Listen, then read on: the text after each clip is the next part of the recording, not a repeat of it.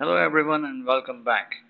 Very often in MS Project we are faced with a question that how much of my work has completed and how much a task has completed. And a lot of people are not aware of how to see it. By default, if you create a new project plan, I have one open with me. This is not a new one, but it's a project plan that has been created, and sometimes people are confused on seeing how to keep track of the percentage of each task. So that brings us to a very important question as to how to add columns in your MS project plan. Before I start off, in MS project by default the task or the columns that are already there are the task names, duration, start, finish, resource name, and predecessors. So these are the default columns available. However, this does not mean that you cannot add further details to it.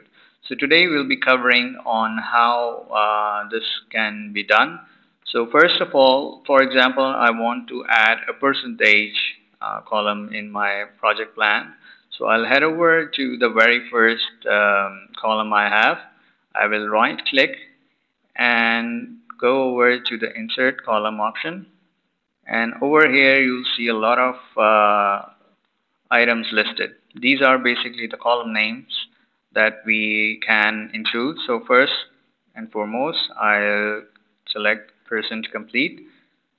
This will show me the percentage of task completion. So for example, if I want to mark any task as 50% complete, it will show me as such. That you can see over here. I can mark this one 25%, 100%.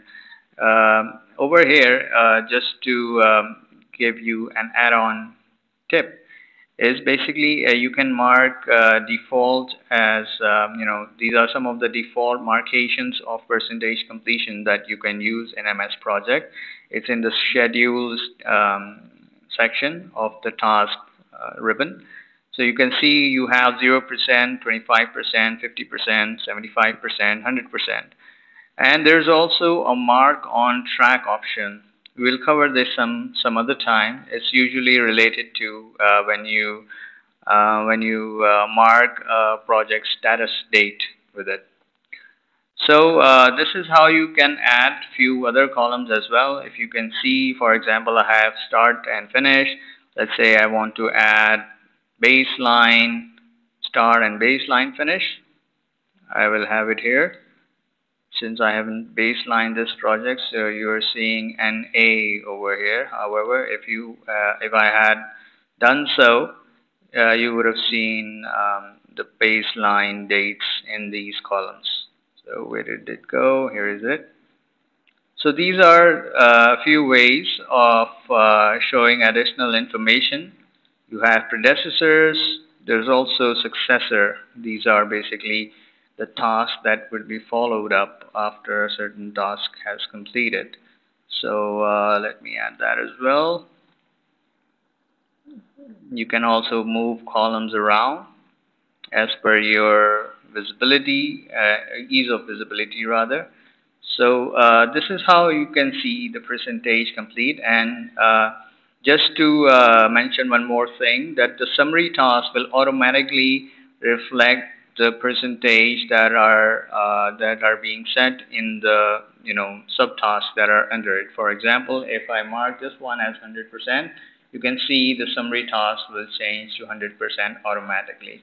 So this is there's few things that you can do in MS Project. Also, you can filter out the tasks that are completed. For example, I can see the tasks. If I want to see the tasks that are 100% complete only, I'll be shown that, and I can selectively see the tasks. So this is something else that you can also do with all of the columns.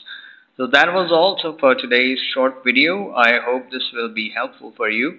And keep using MS Project, and if you have any questions, do feel free to ask your questions in the comments section, so we can respond back to it and maybe make a video for your assistance. And I hope you'll be connected to the channel remain subscribed. You will keep hearing from me, and do like the video. Take care of yourselves, and bye bye.